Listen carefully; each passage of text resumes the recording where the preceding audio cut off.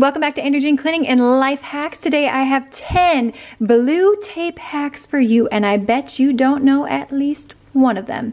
For chopping, if you are not handy dandy and got a slide-in thing like we have here in this house that we bought 3 or 4 years ago, you're gonna get yourself a bag, you're gonna use your blue tape to stick it to your counter. This is especially handy if you are chopping chicken or onions, which are very smelly. Chop, chop, chop, slide it right in the bag. You're gonna close your bag off, and then you can put it in your garbage as you normally would, and the smells will not escape, and there is less touching on your behalf. Chop, chop. This is one of my favorites. If you need your loved one or your kid to pick something up at the store and you do not want them to forget what they need to pick up, it will be right here when they walk out the door, and they can peel this off and stick this to them. Maybe not tampons, but maybe you need them to pick up some milk. No excuses for somebody forgetting to pick up something when it is taped to them. Now, if you need to break into some place right here and you need your door propped open, use your blue tape.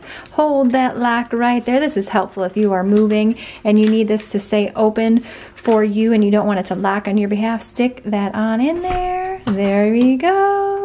Luggage. Every time you go to the airport, everybody has black luggage. Rather than trying to find the tag and see if it's yours or looking at the brand name, all you need to do is get yourself a blue piece of tape and you will identify that luggage coming down the belt quicker than anybody. Here's an alternative way to identify your suitcase. This was thanks to my husband. He liked this method better.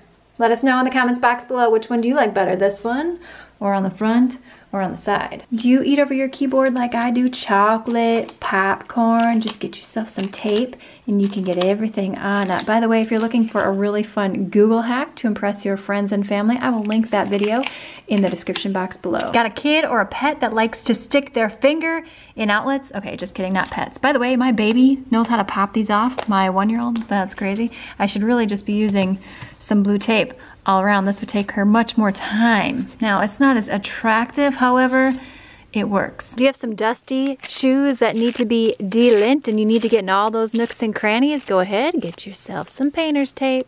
Magic. Have a linty shirt and you don't want to spend $3? Get yourself an entire roll of painter's tape to de-lint anything in your home. I mean, we could be, this is sticky. I only got one hand doing this right here. Yeah, I was going to use one hand to hold the other shirt down. But speaking of delinting, let's just move on over right here. Lampshades, anybody? Yes. And labeling anything and everything without damaging. Now, I love this for water bottles because if you have a party and you're trying to differentiate water bottles, you could write directly on here if you want, or just get yourself some blue painter's tape.